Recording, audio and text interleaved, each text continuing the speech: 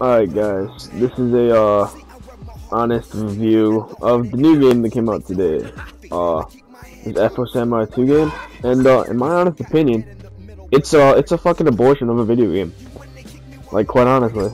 I would not be paid to finish this game. I honestly did not get through fucking 15 minutes of gameplay because it was that fucking terrible. Alright, so here's the first example of bullshit right here.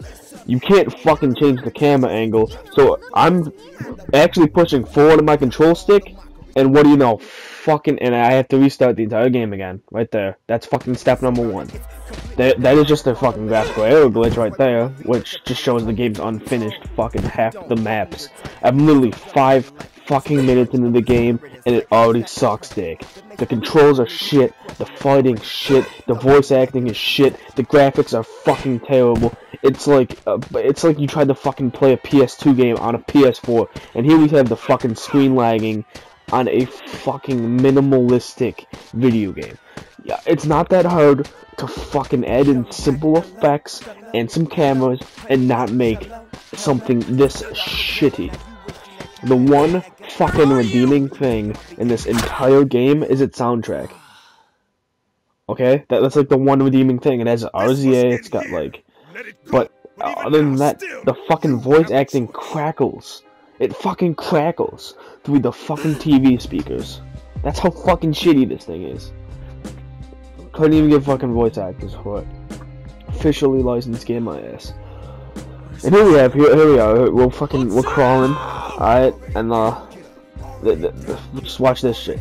You get like halfway there, and then wait for it. Here it comes.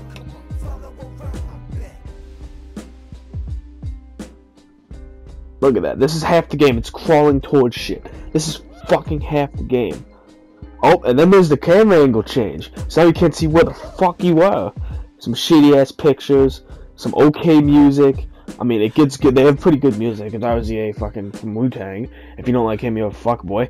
But, I mean, it's just fucking terrible. Like, there's no other way to put it. There's no fuck. You can't change the camera. You can barely see where the fuck you are. The controls are garbage. The fucking graphics are garbage. Do not buy this fucking game. If I had rated it a score out of 10, I'd give it a fucking 1.